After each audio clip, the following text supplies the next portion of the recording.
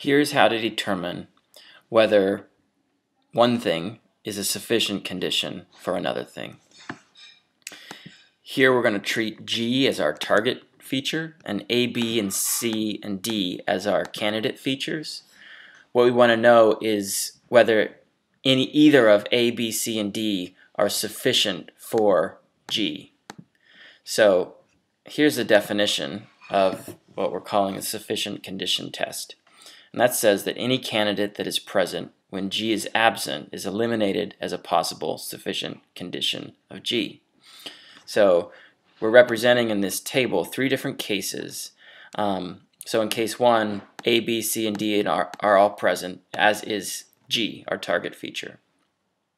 In case 2, our target feature is absent, as it is in case 3, right? So we're representing the absence of a feature with the tilde, so we can think of this as G is not present.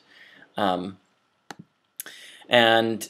if we look at our definition, it's important that we notice that we're looking for cases where G is absent, right? And in those cases where G is absent, we're looking for whether or not the candidate feature is present.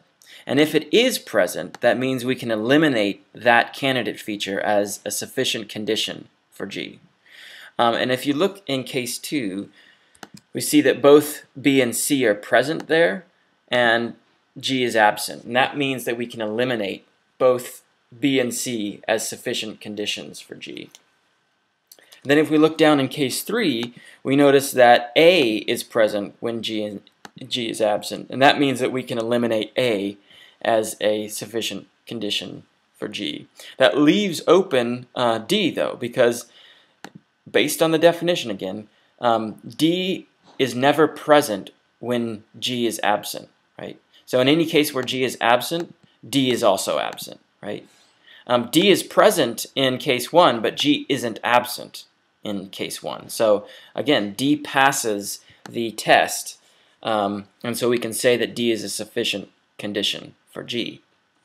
It's important to realize, however, that this is just based on the data that we have, and here there are just 3 different cases. Suppose we were to add a 4th case, and in this 4th case, we had A absent, G absent, and then B, C, and D present.